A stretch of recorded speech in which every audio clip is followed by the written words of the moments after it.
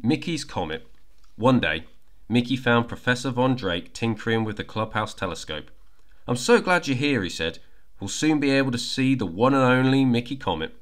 The professor said comets were big rocks that flew through outer space, trailing sparkly dust.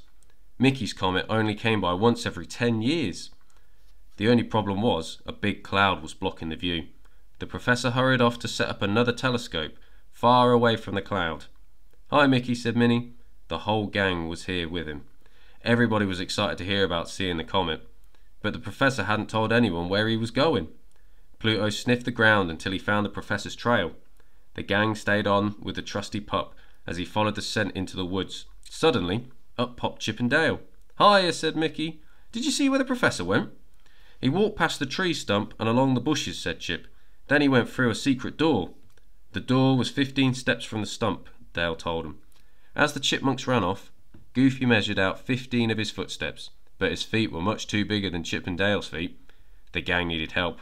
"Old Toodles," they called Toodles, and Toodles had just the thing, a wind-up toy drummer. The toy's feet were just the right size. Mickey set him up by the stump. The drummer marched 15 steps and stopped by a bush. Mickey tugged on a branch and the secret door opened. "Come on, everybody," he yelled. "We're almost out of time." The professor was up on a hill. Just on the other side of the doorway, he was having trouble with his portable telescope. It kept rolling away.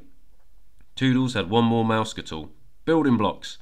Mickey used them to hold the telescope in place.